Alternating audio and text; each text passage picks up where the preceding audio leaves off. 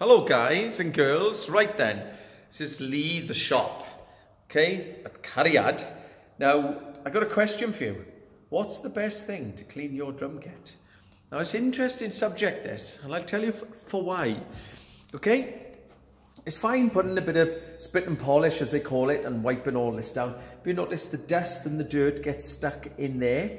If I can stop my camera for unfocusing, in there, in here, notice. Now, because we have a drum shop here in Wales, what happens is the hardware here gets cloggy, this gets cloggy all around there, and there's a problem then, because if we keep using cloths too much, you know, you've got to use a very fine cloth, but if you overuse the cloth, you can start to see little marks. I'll tell you where as well, not just around here, look. The chrome handles it, but the heads, the drum heads. So for an example, if I was to show you this little baby here, look at that, and these are the colour tones by Remo. Look at that, I love that one, the blue one.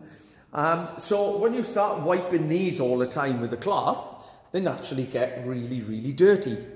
Okay, tiny little scratch marks. And the other problem is, with wiping, is when you have a little baby like this one in my little office here, excuse me, okay, when you have something like a Vistalite, because this has been used for a bit of filming or going to be used for some filming, it's horrendous, because if you wipe too much with a cloth, it becomes a problem. Sorry, I got a frog in the throat. And then if you come into this room, this is I've been doing rehearsals on this little baby. Again, look, natural wood with lacquer.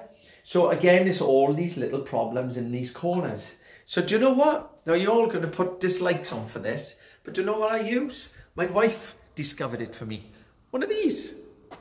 It's a proper feather duster. Now, is that mental or what? Now, this has lost a fair few feathers in actual fact, so we're going to get a new one soon.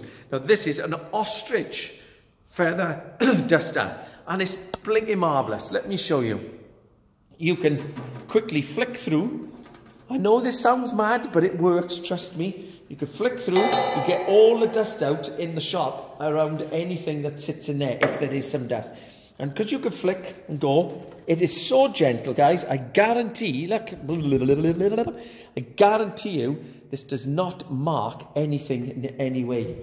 So if I was to show you this one again, it's such a smooth, it's so smooth and nice. It's brilliant. Look, you can flick through, just gently, no pressure, flick through, but you can then get in there, look, and you can tuck it in there, all down inside here, and you can flick through. Because a lot of the time, when you buy a kit, the first pile of dirt that's going on is just dust, and what happens is it gathers and gathers, gets a little damp when you're using it in the car, and so on. So if you do this on a regular basis, I tell you now, it works a treat. It just takes dirt off. And of course then, if you've got ingrained dirt, you need to take the kit apart and really polish it up. But if you bring it up to that, to maintain it, these things are fantastic, because as I said, look, it gets in every nook and cranny possible, and it's great. Now you might think that I'm mad, but when you have a shop and you have a lot of expensive drum kits in there, you want to make sure that every day we're going to flick around and you can go quite quickly, and it really does get in there. Okay, guys? So take care. There's a tip of the day that you don't see very often, isn't it? If you've got Vistalite or acrylic drums, these are exceptionally good then, because they do not mark the acrylic at all. Ostrich feather dusters. How's that? I look like a warrior now. Take care, guys. Over and out. Please subscribe. Thank you. Bye.